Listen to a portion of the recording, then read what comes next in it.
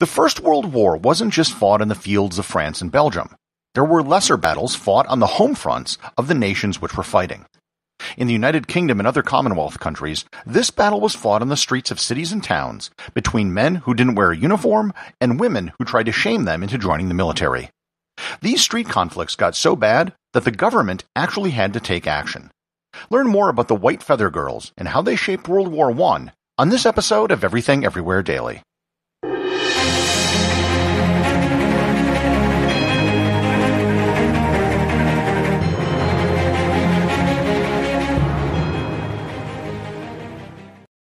This episode is sponsored by Ka'Chava. Hey everyone, I wanted to tell you about Ka'Chava, my all-in-one daily super blend. If you're worried that you aren't getting all the nutrients you need or struggling to stay on top of your health, then listen up because Ka'Chava has you covered. Ka'Chava puts everything in your body in one glass, so you can have it all. All the superfoods, all the vitamins, all the omegas, all the adaptogens, all the greens, all the protein, all the benefits. For your gut, your skin, your hair, your brain, your muscles, your heart, everything. No more compromise, no more guilt, and no other nutrition shake does all of this. They traveled to the ends of the earth to source everything and then crushed it up. Ka'Chava is a powder. You take 2 scoops of it and just add water and blend it up, and it tastes incredible. They have 5 delicious flavors: vanilla, coconut acai, chai, matcha, and my favorite, chocolate. I can drink 1 glass of Ka'Chava a day, and it'll keep me full for hours. Trying to manage all the supplements and ingredients you should be taking can be overwhelming and expensive. But now, Ka'Chava makes clean, organic, superfood nutrition accessible to everyone. So, you gotta try Ka'Chava for yourself. Ka'Chava is offering 10% off for a limited time. Go to kachava.com/everywhere, spelled Kachava, and get 10% off your first order. That's kachava.com/everywhere. Before the outbreak of the First World War, a social movement was underway in the United Kingdom, similar to that in other Western countries at the time: women's suffrage. In Britain, women were restricted from voting, and the suffrage movement was an organized effort to change the laws to grant women the right to vote. When the war started, partisan politics, in theory, were put on hold, as was the suffrage movement. While the external expression of political movements were put on hold, the underlying desires and policies were not. They were just shifted into war-related activities. The women's suffrage movement split into 2 camps. There was a smaller camp of pacifists who were against the war. Then there was a larger group of pro-war nationalists who tried to use the war to advance their goal of having the vote extended to women. As men were sent to continental Europe to fight, women took up roles in factories and other jobs that were traditionally held by men. The theory was that when the war was over, their patriotism and support of the war would make it hard to continue to deny them the right to vote. Taking up factory jobs and other roles traditionally held by men were important, but also really not that controversial. But there were other actions that some British women took to support the war that were far more controversial and divisive. When the war began, there was no conscription in the UK. The British military was an all-volunteer force for the first 2 years of the war. That necessitated getting as many men as possible to enlist and fight. Just a few weeks after the start of the war, British Admiral Charles Fitzgerald, who was pro-conscription, hatched a plan to get more men to enlist.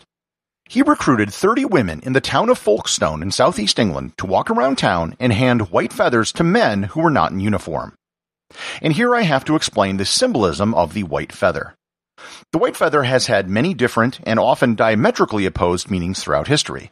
The white feather was often used as a sign of peace, pacifism, or cowardice, and often the difference between those was really just in the eye of the beholder. Supposedly, in 1775, a group of pacifist Quakers in eastern New York were having a meeting when a group of Indians who were on the warpath trying to find white settlers who had attacked them. Upon being confronted, the Quakers refused to fight back or flee. When the chief of the tribe entered the meeting house, found no weapons, and saw that the Quakers did not attack, he put a white feather on the door to indicate that they should be left alone. A century later, a non-violent Maori uprising took place in New Zealand, which used the white feather as their symbol. In early 20th century Britain, however, the white feather wasn't a symbol of pacifism, it was used as a symbol of cowardice. And just to give you an idea how symbols can mean totally different things, during the Vietnam War, Carlos Hathcock, the United States' greatest sniper with 93 confirmed kills, wore a white feather in his hat. Likewise, in 1346, the Prince of Wales plucked 3 white ostrich feathers off of the King of Bohemia's corpse and integrated them into his coat of arms. So, while it has meant different things throughout history, for the purpose of this story, the white feather was a symbol of cowardice. These British women would find men on the street and hand them white flowers to shame them into enlisting. The idea was that it was more effective if the shame came from a woman than it would be if it came from other men. By all accounts, it was effective. One 2022 study showed a jump in British enlistments by 1/3 within 10 days after the first mention of white feathers appearing in the news. Lord Kitchener, who was the head of the British military at the start of the war, approved the program. He said, quote, "The women could play a great part in the emergency by using their influence with their husbands and sons to take their proper share in their country's defense. And every girl who has a sweetheart should tell the men that she would not walk out with him again until he has done his part in licking the Germans." End quote. Women across Britain began giving white feathers to random men that they saw on the street and would even give them to their relatives. Some women would send white feathers in the mail, often attached to a postcard so everyone could read it. Informally, they were known as the Order of the White Feather or the White Feather Brigade, and it even spread to other Commonwealth countries. Many women took part in the white feather movement because it gave them a sense of empowerment, a way to break the norms of the period in a socially approved manner, a sense of purpose, and a way to contribute to the war effort. The White Feather Girls quickly became very controversial and unpopular in certain circles. One reason for their unpopularity is something that we probably wouldn't consider today. Back then, it was considered very unladylike to approach any strange man to talk to them. Giving out white feathers was doing exactly that, even though the circumstances were not improper. Secondly, they goaded some men into joining who were later killed or wounded. Many family members started to lay blame for what happened to the men in their families directly at the feet of the White Feather Girls. In a 2008 article for The Guardian newspaper, writer Francis Beckett told the story of his mother, who lost her father at the age of 9 in the war. Her father was exempt from the war because he had 3 small children and was nearsighted. However, he joined after he was given a white feather. He wrote, quote, "My mother was 9 and never got over it.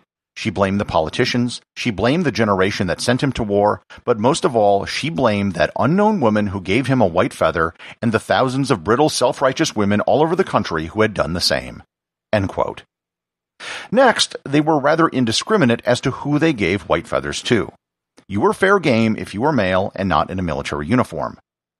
The problem was that many of the men who were given feathers were not avoiding military service, but had a very good reason for not being in uniform.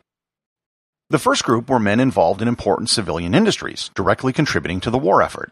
Many men were working at munitions and armament factories, which were considered essential industries. Trying to explain the nuances of your job as it pertained to the war was very difficult when someone was in your face telling you that you were a coward.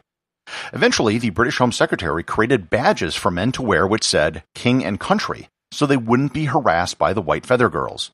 However, these badges didn't eliminate the problem. The next group were men who were serving or who had served in the war and were given white feathers. These cases made many of the men who served in the military very angry at the White Feather Girls who questioned their bravery. One of the most telling stories came from Private Norman Demeth, who was honorably discharged after he was wounded. He recalled, quote, "Almost the last feather I received was on a bus. I was sitting near the door when I became aware of 2 women on the other side talking to me, and I thought to myself, 'Oh Lord, here we go again.' One leant forward and produced a feather and said, 'Here's a gift for a brave soldier.' I took it and said, 'Thank you very much. I wanted one of those.' Then I took my pipe out of my pocket and put this feather down the stem and worked it in a way I've never worked a pipe cleaner before. When it was filthy, I pulled it out and said, 'You know, we didn't get these in the trenches,' and handed it back to her. She instinctively put out her hand and took it. So there she was sitting with this filthy pipe cleaner in her hand, and all the other people on the bus began to get indignant.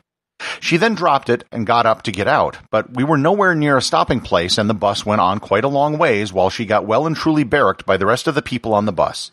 I sat back and laughed like mad." End quote. Maybe the most ironic case was that of George Thomsen. He was awarded the highest honor in the British military, the Victoria Cross, for his gallantry during the Battle of Gallipoli. He saved 30 men and was shot a dozen times. He was literally on his way to a reception in his honor for having been awarded the Victoria Cross when he was stopped by a woman and given a white feather for being a coward. He was wearing civilian clothes. There were cases of men without limbs who displayed their wombs in anger after having been given a white feather. In another case, a 15-year-old boy by the name of Frederick Broom lied about his age to enter the military. He was sent to France, injured, and sent back home both because of his injury and it was discovered that he was underage. Even though he was still underage at 16, couldn't legally enlist, had already served, and was wounded, he was surrounded on the street by a crowd of women who yelled and screamed at him, calling him a coward.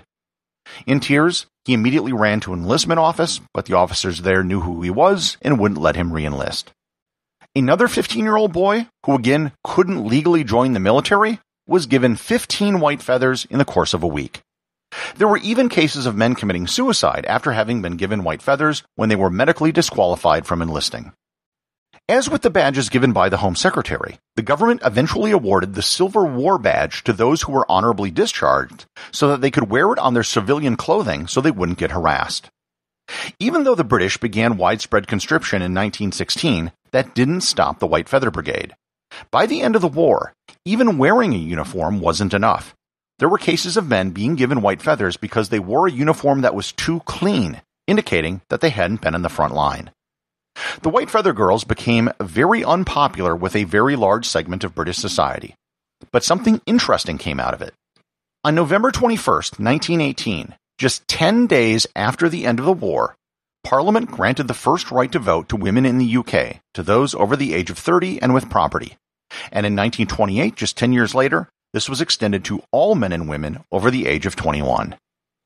It isn't known just how much the White Feather movement had to do with women being granted the right to vote, but the timing of the franchise being extended so soon after the end of the war does seem to indicate that it might have had something to do with it.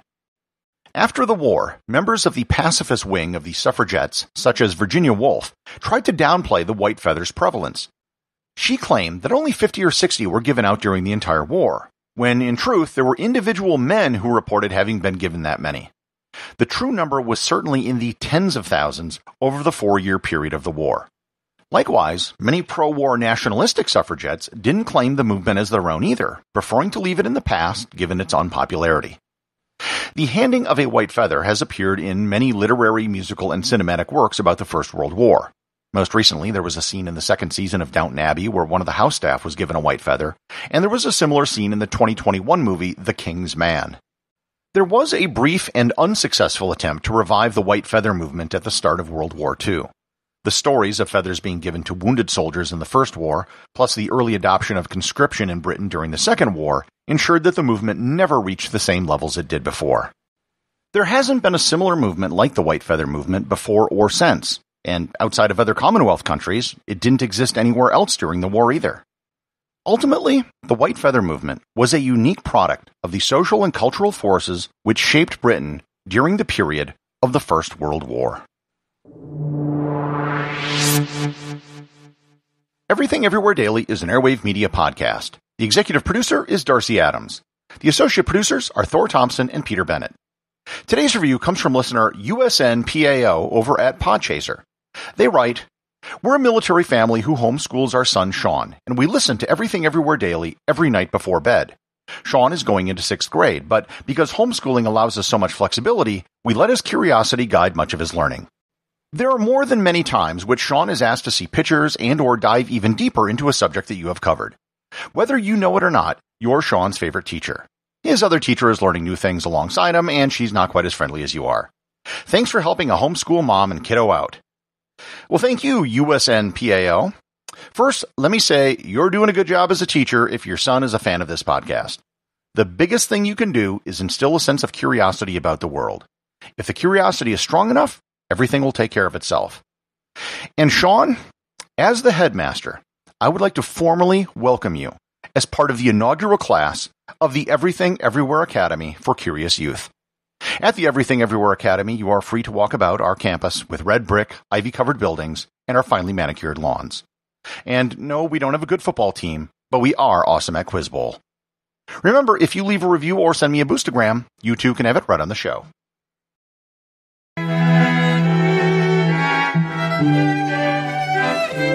What is it? A white feather, of course, coward. Stop this at once. This is neither the time nor the place. These people should be aware that there are cowards among them. Will you please leave? You are the cowards here, not they.